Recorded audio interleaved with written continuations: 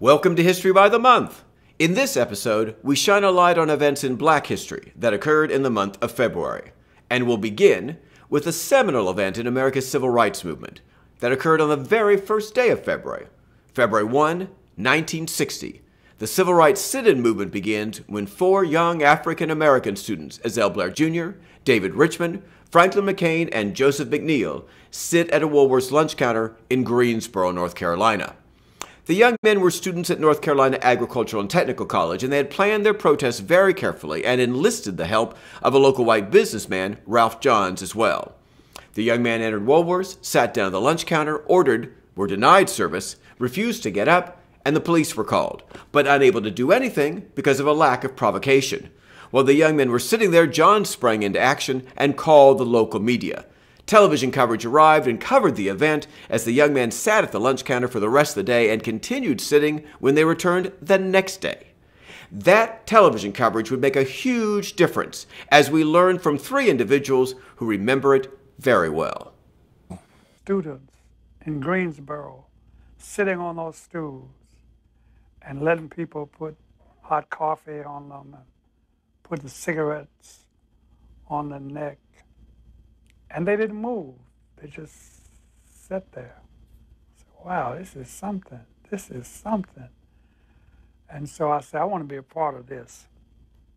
And that's when I got involved in the movement. Went to all kind of rallies and meetings and school meetings and political meetings where you get to use your head to think, you listen and learn. I just admired those people for having the grit, taking all of that punishment. The students at the lunch counter, they had some of that in Houston, Texas Southern College. And the young men would go sit on the counters, and they'd sit there all day, and nobody served them, and nobody said a word, and they'd sit there. So some of the citizens would prepare food and take it there for them to eat. We started taking individual groups. We'd do the movies, we'd do the theaters, we'd do the publishing companies, we'd do the bottling companies. I mean, we just went A, B, C, D until everything now is integrated. By February 5, some 300 students had joined the protests at Woolworth's, and heavy television coverage quickly spread the movement nationwide, as diverse young people across the South and in the North began various forms of peaceful protest against segregation at public beaches and hotels, restaurants, all sorts of establishments. By the end of March 1960, the movement had spread to 55 cities in 13 states, and by the summer of 1960, restaurants across the South quietly began to be integrated. At the end of July, while most college students were still on summer vacation, the Greensboro Woolworths integrated its lunch counter as well. 4 black Woolworths employees, Charles Best, Anitha Jones, Susie Morrison, and Geneva Tisdale, were the first 4 customers. History had been made. In the same decade, across the world in South Africa, discrimination occurred daily under the system known as apartheid. In 1964, as a result of his work with the African National Congress protesting apartheid, Nelson Mandela was imprisoned on Robben Island. It would not be until another event in February that he would be released. February 11th, 1990, Nelson Mandela is freed from prison. What was the system of apartheid like? Joel Smith Brown spent part of his youth growing up in South Africa. I had the opportunity to interview him a few years ago, and he shared some experiences and some memories of growing up under the system. You grew up in South Africa, but you're not a native South African. I am not native. My parents are actually both British. My dad is from just outside of Manchester, in a town called Worksop. My mother is actually from Sheffield, England. My parents immigrated to South Africa, which is very awkward, in 1981 to help fight apartheid. And you obviously lived under the system of apartheid for how long? Till I was 9. Give the students some description, some actual examples of how that played out in your life. It would be very similar to what America had in the sense of segregation and integration, just on a quite a bit different level. South Africa, it wasn't based on whether or not you were black or white. It was based on like how fair-skinned or how dark you were. So me being black, I would be a black person, and then you would have a colored person, and then you would have someone who was Indian, and then you would have someone who was Chinese and would be considered honorary white. And what that did was, there were basically certain places that you could go in town. There were certain restaurants that you could eat at. You could not go to school with people who were Indian or people who were Chinese or people who were white. So the general basis of it was to keep the population as segregated as possible. Like the law stated that black people could not learn the language of white people, that you could not learn how to read English, things of that nature. And it also stated that white people could not learn Swahili. Interracial marriages were outlawed in, I think, like 1950.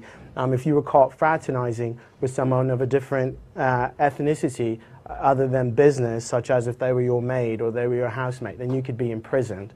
When I was a young kid, we were playing in a neighborhood, and there was a maid who had just gotten off of work, and she did not have a color card, or what we would call like a pass book that told you like what your color category was and where you could go. She was taken away by the police. Well, they dragged her, they beat her, put her in the truck and took her away because she did not have a color card and she was in the wrong part of town. So you had to have that color card with you at all times? Yes. If you did not have your pass book, then you could be arrested at any point in time. Now, you've got an image you brought of some signage, I think? Yes, yes. So this that I'm bringing up here, this is for use by white persons. It says, now I noticed the top of it's in English. Yes. The bottom language is this Afrikaans? That's Afrikaans. And the issue with this whole thing is that they did not teach you how to read English or Afrikaans. So if you were black and you were walking, or you were colored or whatever, and you were walking through town, to read this sign would be impossible. So then the police would arrest you after that point because you did not know that this place was not, that you weren't allowed in this place because you couldn't read. And even the pass books were written in Afrikaans. So you did not know where you were allowed to go, where you were not allowed to go. Very insidious system. Yes. So, I mean, in retrospect, it's very hard to not get arrested unless you know someone who's very fair-skinned. Like for me, my father was very fair-skinned, so there were lots of things that I could get away with, you could say, because I would spend time with my father. Mandela's release, of course, led to widespread change in South Africa and the dismantling of apartheid.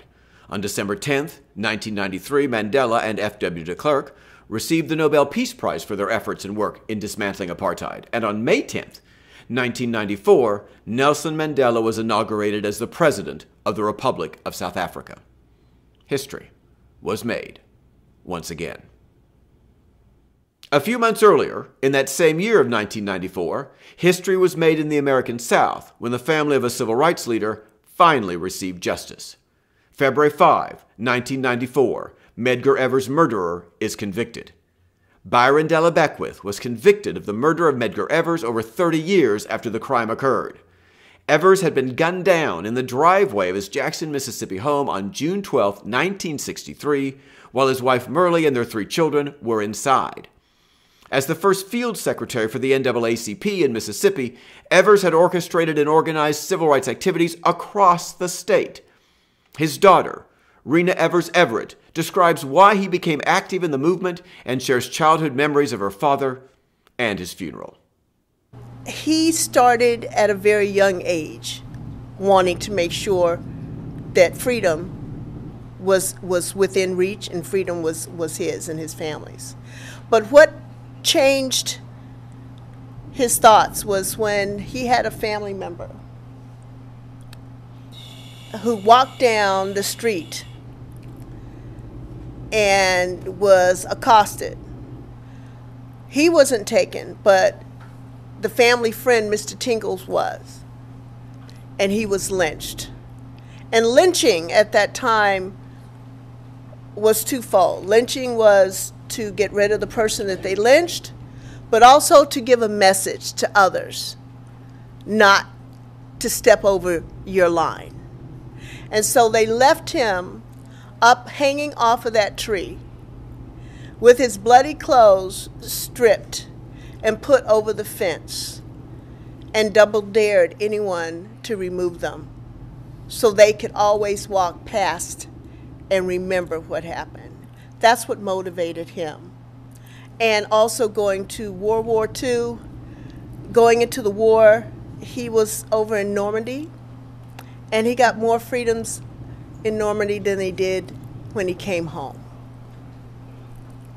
And when he came home, he tried to register to vote.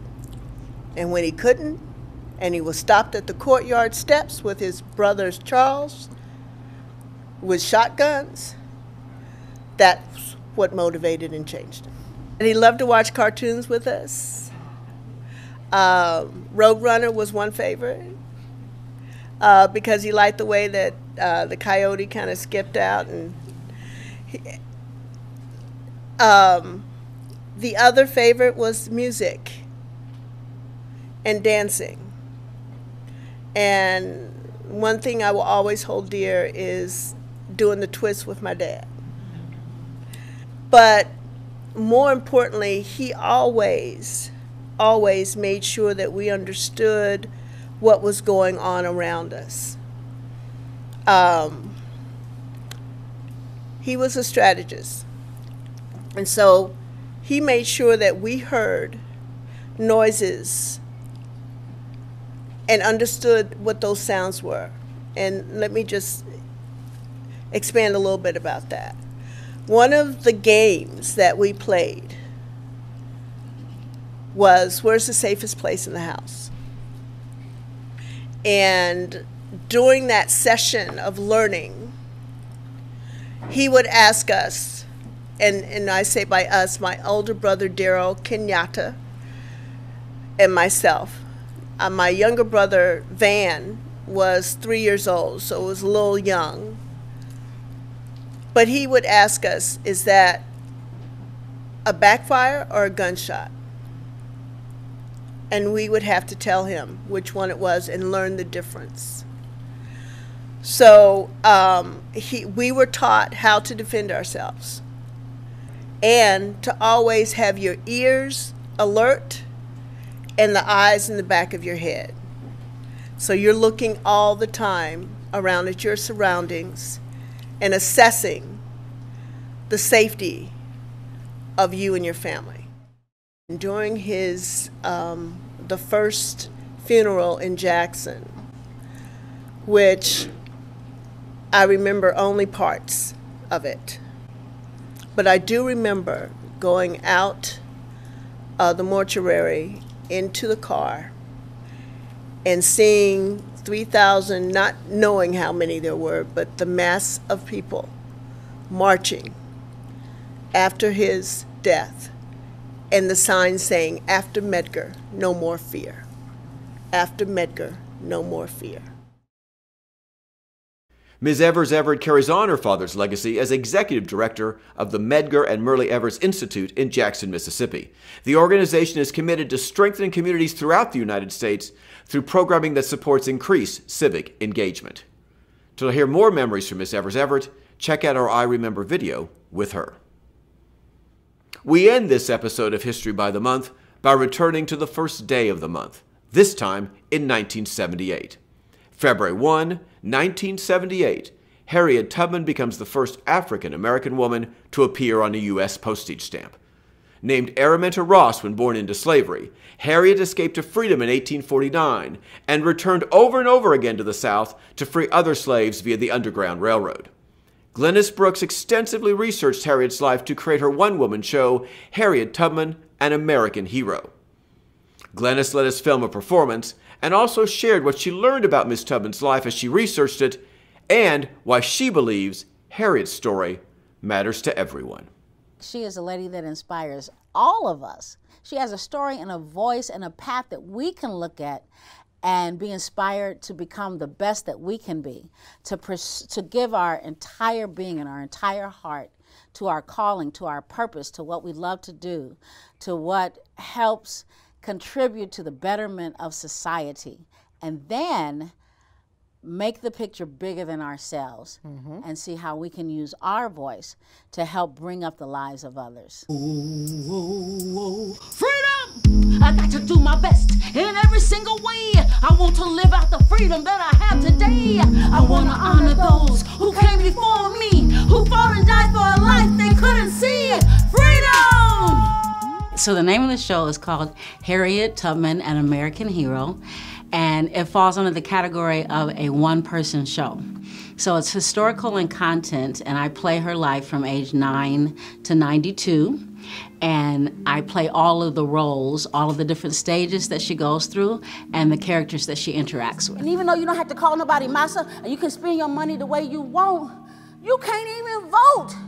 But when I looked at Harriet Tubman's story, well, I thought that that was a story that I knew just like everybody else always feels that they know. But when I started researching, I was really blown away by the incredible energy and strategy that was used through the Underground Railroad and how she succeeded.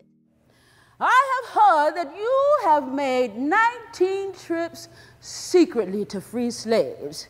Is that true, Harriet Tubman? Oh, yes. I freed about 300. We need trustworthy and loyal people like you, Harriet Tubman. Would you be... She was the first woman in the military in the United States to create and lead a military campaign. Through some of those, she freed like an additional 700 slaves. She really believed in her freedom. In fact, one of her quotes is that she felt that she had a right to two things, liberty and freedom or death. And if I can't have one, I will have the other. I think it's really timely because right now in the United States, we hear a lot about division, specifically, black and white. But in this story, I really saw how black people and white people really had to work vigorously together to free people through the Underground Railroad. And I felt like that's a really important story to tell. So that there is freedom and social justice for all. So she was always growing and redefining herself. And to me, that shows that we can continue to create for the rest of our lives. And that's how I want to be. A lot of it just starts to feel very real. Like a lot of her story just starts to feel real and powerful. And you see her as just you see her as so strong. I just want them to reach their full potential. I just want them to know that they can be and do what they want to do. One thing that the show ends with is she says that whether you're born on this land, free or a slave, I want you to keep the faith. And remember this. Behind every great dream is a dreamer. And each of you here have the strength inside, the patience, and the passion to reach for the stars and change the world.